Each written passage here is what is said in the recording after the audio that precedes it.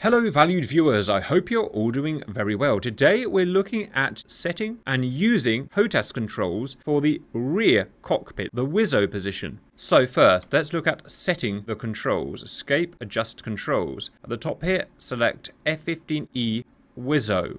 We'll start with the category Axis Commands. There are three main control elements for the WSO. You've got the control stick in the middle, kind of between his legs. Then there's the left-hand controller for his left hand and the right-hand controller for his right hand.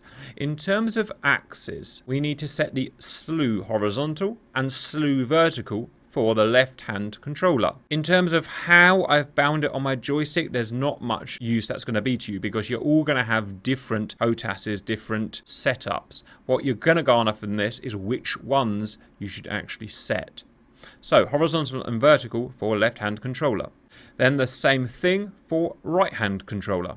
Not many people have enough HOTAS controls and axes and buttons to do this. So a lot of people are binding, for instance, the right-hand controller, where I'm using this slew here. And then to activate the left-hand controller, they're using a modifier. In this case, left control plus. So left control plus, and then the same switch does that. That's one way of doing it. Then for your main central control stick, you're going to need the pitch and roll. This is for actually flying the aircraft. The left and right hand controllers are, of course, for the sensors and screens in the aircraft. I've obviously set my rudder pedals for controlling the aircraft and my thrust left and right axes for the engines, wheel brakes again on my pedals, and a generic zoom view for zooming in and out. Next, category by category, we'll go left hand controller. We want to bind everything on here. Again, don't worry too much about how I've set them out on my stick, but I've done them as similar as I could to the front cockpit, which of course I set up before the rear cockpit. So we've got the auto acquisition switches, we've got the 5 castle switches, we've got the 2 countermeasure switches, we've got the 4 coolie switches, we've got the laser fire, we've got the 4 TDC plus press, so 5 TDC switches. Now that's because I've already got the slew set up, but in this case I also wanted the binary methods of control, so up, down, left and right as well. But in reality you'll probably either want the axis or these binary controls. And finally the trigger, of which you have a half action and a full action. Next, we're going to do right-hand controller, which is almost going to be the same type of controls, but with a small difference. The small difference is instead of the countermeasures, you have these 2 AAI, the air-to-air interrogation. But otherwise, everything else is the same, but just for the right hand. So what I've done again is used all of the same buttons and switches and keyboard commands, but just put a left control plus modifier in. If you want to know how to do that out of interest, then you just click on here, you press and hold left control and then press the button that you want to assign with it. Okay, so that's left and right hand controllers. At that point, I see fit to go to control stick and I want to do paddle switch. I want to do trim, 4 of those, and I want to do weapon release pickle button, which are all going to be on my control stick for my HOTAS. And then finally, or nearly finally, just to wrap things up, I like to go to HOTAS. HOTAS is a useful category where it combines everything we've looked at so far in one big screen. I prefer to do it separately first of all because this screen is obviously quite confusing. We just look at this point for any that we've missed. So auto acquisition, castle left. So you've got the left control switches first. Well, here's one that we've missed, mic switch. You're going to want cool radio 2 and cool radio 1, so I've just added them in as keyboard commands. Then everything is already set. Right hand controller we've obviously already set. This one's an interesting one, set hand controller swap. I've not actually tried using that, but presumably it will allow us to swap the controls for the left and right hand controllers. Make sure we've got speed brake set up. Trim's already done and weapon release is already done. Right, so that's just a few added in there. That is the vast bulk of what you're going to need for the WSO. Finally, there are a couple of little extra things I just want to check. So I'm going to go to the category all but axis commands. So one, just check occupies the pilot seat, 2 occupies the WSO seat. For me, J, Juliet, make sure you've got something bound for request aircraft control in case you need to control the aircraft from the rear. Next is how to use those controls. So if you see in YouTube, I've made a big playlist of how to use all of the features of the F-15E, 20 or something videos. Now, I'm not going to go and remake them all for the WSO because the procedures are identical of how you use from the front seat. So these are all using them from the front seat.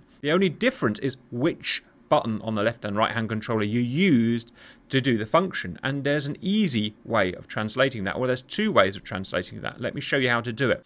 The first way is to grab a custom kneeboard. I will link you to this page here in the ED forum. Credit to Sniper42 Kennedy, who's made these lovely kneeboards for us. Obviously, I'll link this in the video description. Go to download, and you will download a file. Then go to your downloads area, and you will see, here's download.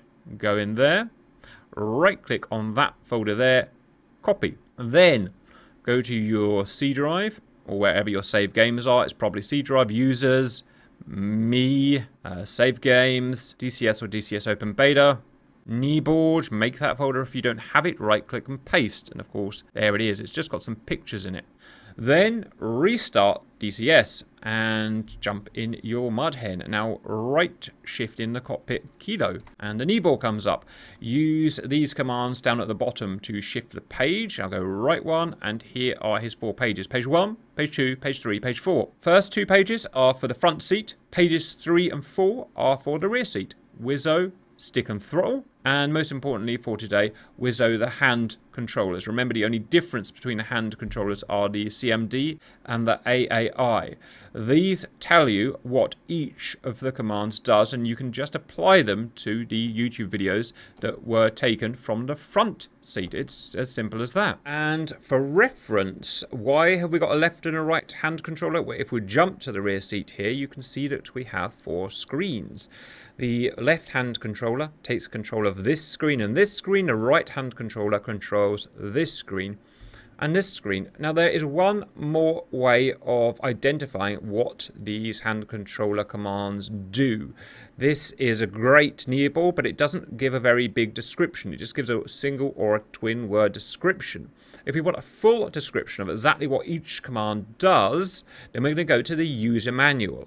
If you want to know where the user manual is, you go to the game install. For me, eDrive, DCS, go to mods, aircraft, F-15E, dock, and there you go, you've got the manual. Go to the section that you're interested in the manual. This is the air-to-air radar. Scroll down a bit, or it's actually usually near the top, and it will give you a full description of what to do in the front and then in the rear seat in terms of the controls. So hand controllers here, and it'll give you a full description of what each command does. So that's how you do it. And there's just one more thing I want to show it, and that is when dealing with the WSO. Technically this applies to the front seat as well, but especially the WSO in single player and or multi-crew, there may be an extra step required to assign command or take control of a certain sensor. Let me show you what I mean. So we're in a live aircraft here. I'm in the front seat. I'm going to use and take control of the T-pod. So menu 1, T-pod. And as the pilot, I'm going to castle left long switch. I've now assigned command or taken control of the T-pod. We know because we have these marker lines down at the bottom. Now if we go into the rear seat by pressing 2, we've already got the T-pod loaded up here, but we are not in command of it. We know because we don't have the downward dashes at the bottom. If I want to take command of it, it would be left hand controller, coolie switch, right long press. Well, if I press it, it does not take command of it. It just says T-pod in use. Let that phase out. If I wanted to force control of it from the front seat, I press it now. And then while that says that there, I press it again. And I've now taken control of it. So basically double press to take control of the sensor if the other seat already has command or control of it. And that applies to the front and the rear seat. That's it. We've shown which commands you need to bind and how you learn which command does what and how to apply it to the procedure. I hope that was useful, and bye-bye.